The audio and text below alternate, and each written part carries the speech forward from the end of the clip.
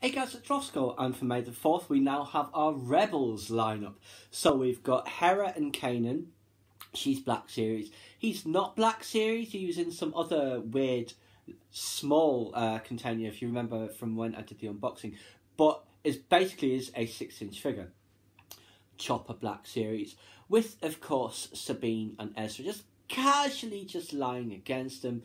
We've got Zeb, of course, the Ghost, the Phantom, of course, Ahsoka, Thrawn, and more. All important side characters in Rebels over the course of several seasons. But yes, thoroughly enjoyed Rebels. It was a little bit light when it started off, but I did really like how they introduced Ezra and Kanan and the Force. You know, where he's looking over the balcony, he sees Kanan and turn around and all that sort of thing, and the Force theme playing, all that sort of stuff. Very well done. And of course, Thrawn was amazing. Maul was great throughout. It was great to see Ahsoka again, and to see these guys all grow and develop, every single one of them. And of course, the final season, Kanan's death, and all of the last episodes with the wolves and the temple and the world between worlds and the final showdown between Ezra, Thrawn and Palpatine. It was all glorious.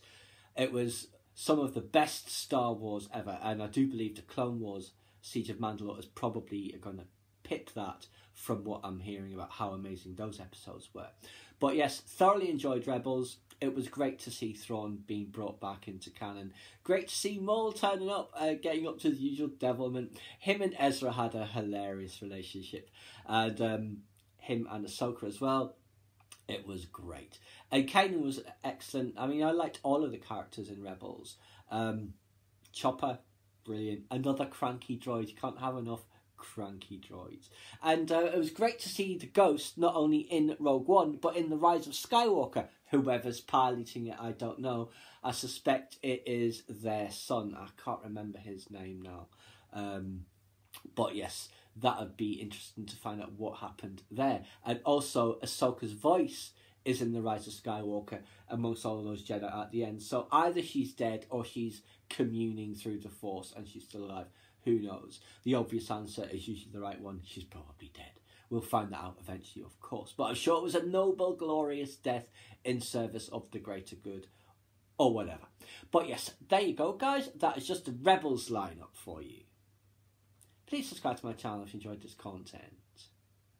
Leave me a comment or suggestion for upcoming topic you'd like to see discussed, or like the video.